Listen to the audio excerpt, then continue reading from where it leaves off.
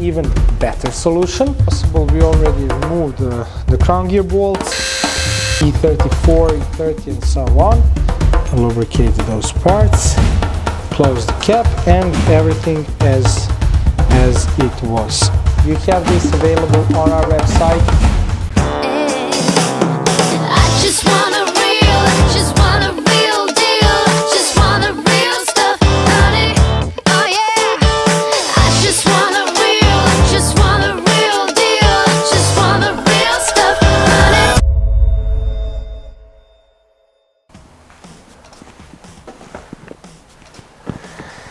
And hi again, we are continuing to deal with M-variable BMW LSD units.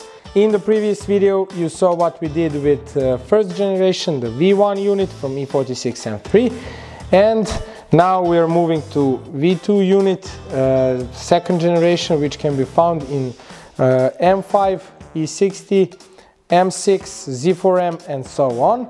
And after we finish with this one today, we'll move on to M4, the latest generation of active differential, to disassemble it and show you internals and our clutch upgrade packs. So we can leave this aside, and to show you what is inside of this one and our latest clutch pack to transform it from Viscous-clutch type LSD unit to purely mechanical clutch type LSD unit. If you're guys following us on the YouTube, then you have to see a complete restoration of E92 M3 differential that we did in our series before and after. There we showed how to replace bearings and how to replace oil seals, to take care of hosing and so on. And there we showed how to open this collar. If you've seen it, you will know. If you haven't seen it, please check the suggested video tag and check that video right now. To open this unit you need a special tool. We are making it. It's rather simple, but you can purchase it on our web shop. It is available for purchase along with the parts, or if you think you can manufacture the better one, you can do it by yourself. Anyhow, you will need some special tool to open this collar.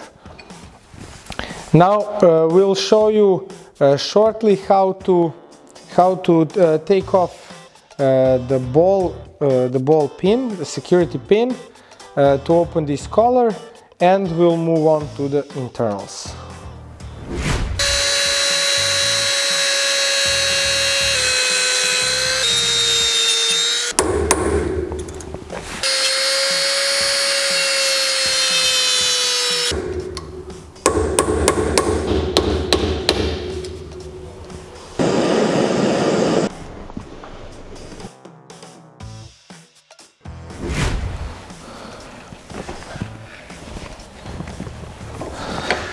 Pay attention that this is the counter thread, so you're releasing it, you're unscrewing it clockwise.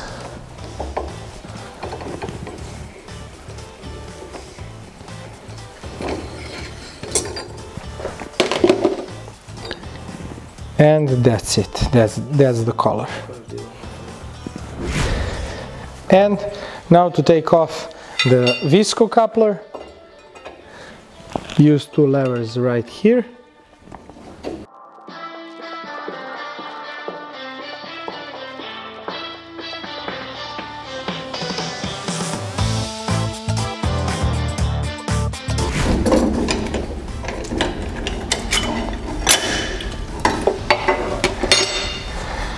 Visco coupler is out, and factory clutch stack out.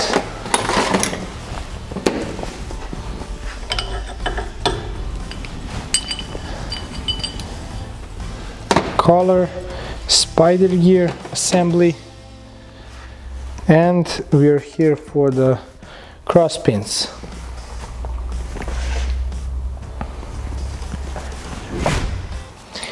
Remove those small C-clips so you can release the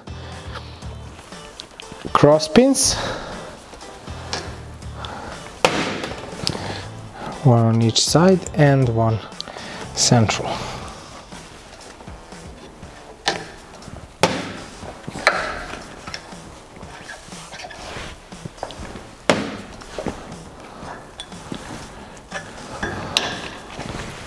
Spider gears, and at the end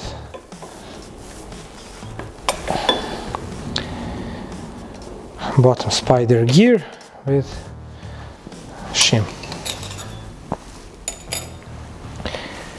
These are all eternals. And now to show you what we have as an upgrade, what is different between the previous set and this phase 2 set. As in V1 unit is Mark 1 unit, the main difference is spring shim, preload shim, which will give your differential necessary preload to work like mechanical clutch type unit. You still have a free play shim, which goes in the bottom of the differential unit to help you remove the unnecessary free play in the output flange. And here is the RacingDiffs Performance Clutch Pack. This is what you get in the basic set.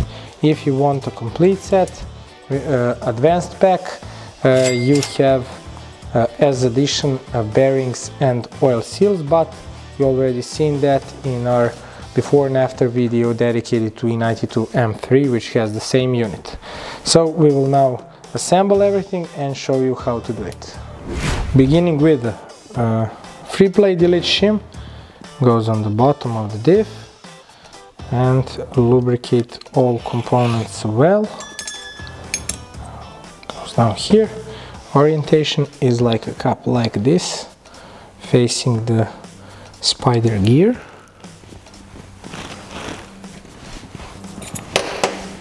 Spider gear. And then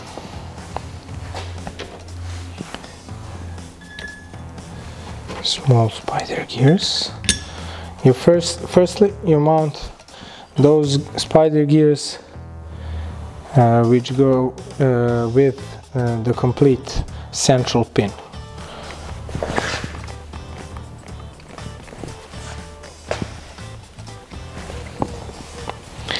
And now you need a bit of help of a hydro press, because we now have a preload from free play shim, which is pushing the spider gear towards the center of the unit.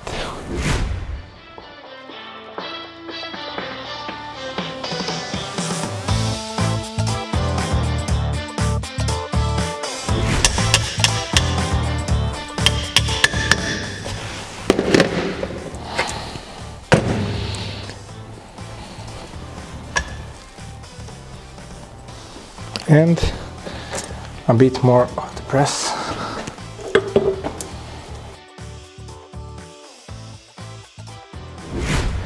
And continuing with an additional pair of side gears, spider gears.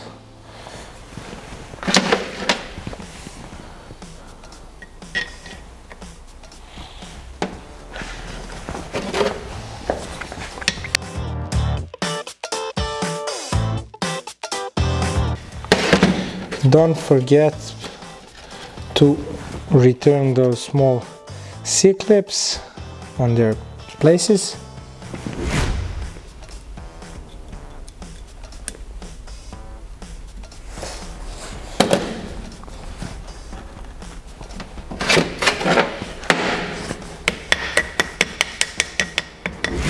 Then moving forward to the upper side, upper part. Spider gear, clutch ring on the spider gear,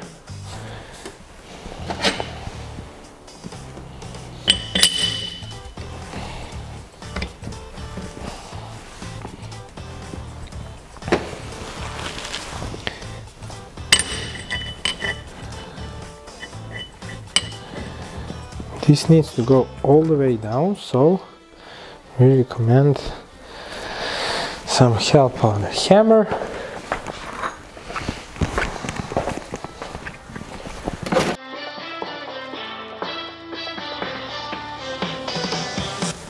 here.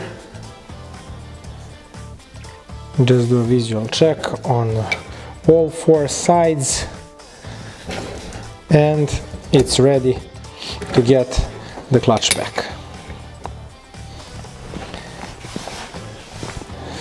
Beginning the stack with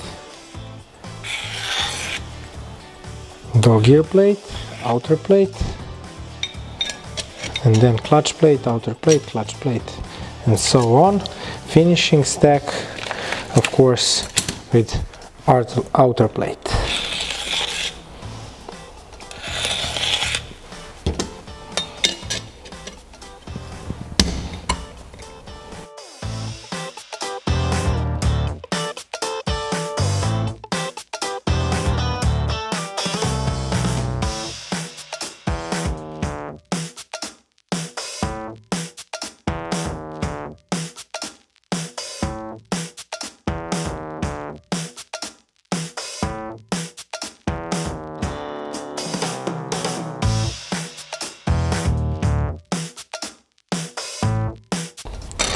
And the last shim, outer plate, that's it.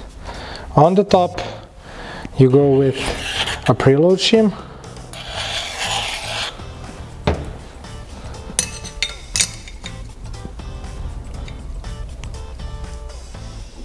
and you're now ready to return the visco coupler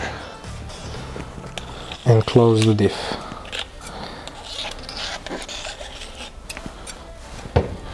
But before you do that,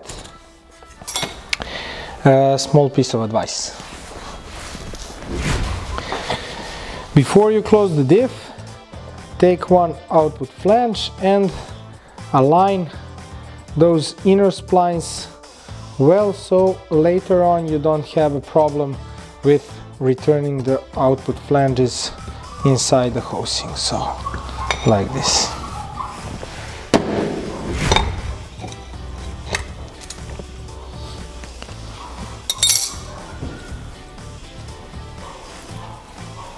And you need to press it down on the hydro press.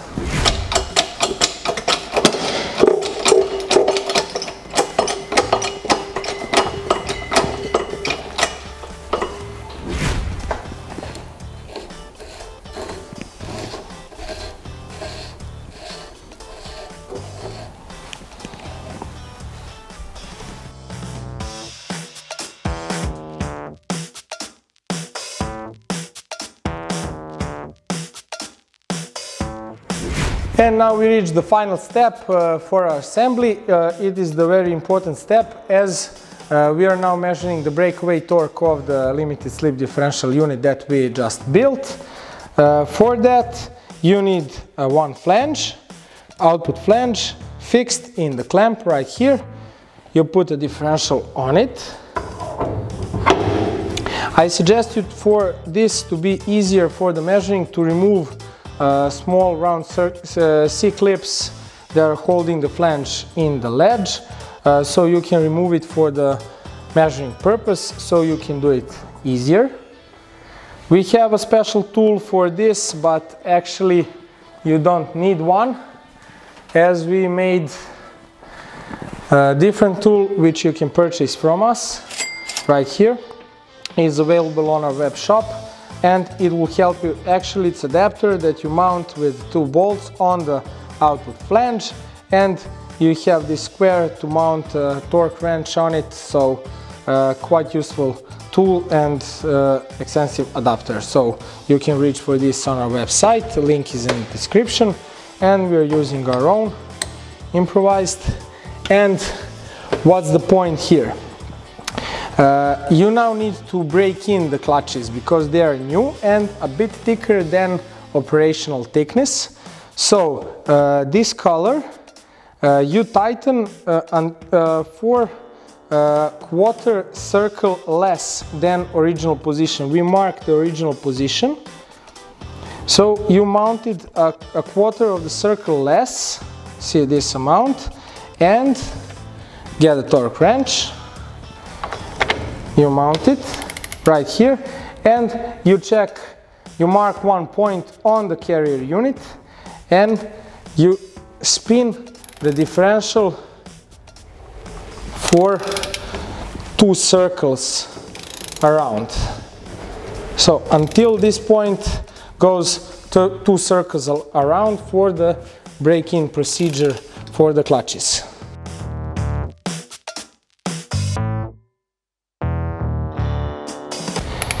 And now we reached the point of 2 circles. 2 circles of 2 revolutions of carrier unit, and then you're ready to tighten the collar to the maximal tightening position. And once you've done 2 revolutions of the carrier unit, you break in the clutches.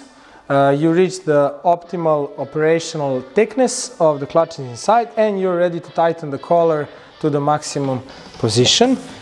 We said originally you tightened it 1/4 less, 1/4 of a circle less than the factory position. This is the checkpoint on the collar, and this is the checkpoint on the carrier unit. So now we're gonna tighten the collar all the way down to the maximum position.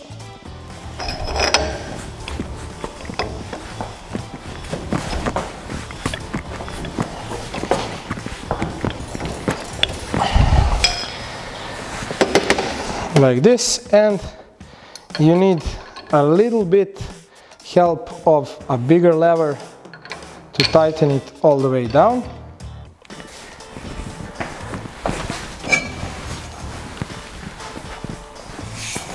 And here comes the lever.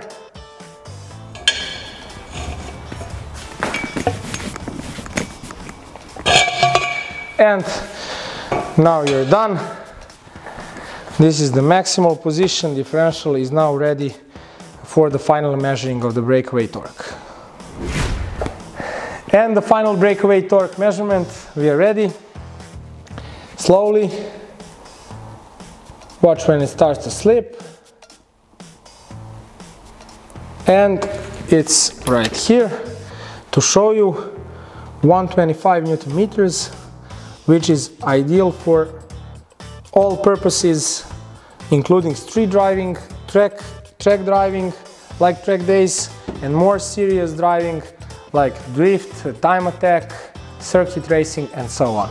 So this differential is now ready to be mounted in the housing back with the performance of the proper professional set limited slip differential. One small advice: don't forget the small C-clips. Put them back, otherwise your output flanges will pop out and the differential will release oil, so it will be leaks under the car, so you don't want that. Mount them back and put them back in the unit. If you haven't seen how to disassemble and assemble the differential unit, again, check suggested video tag. We did a video about that on E92 M3, so make sure you check the whole video. This is just about setting the carrier unit to performance level that you want on the racetrack. Thank you for watching, and subscribe to our YouTube channel. See you guys.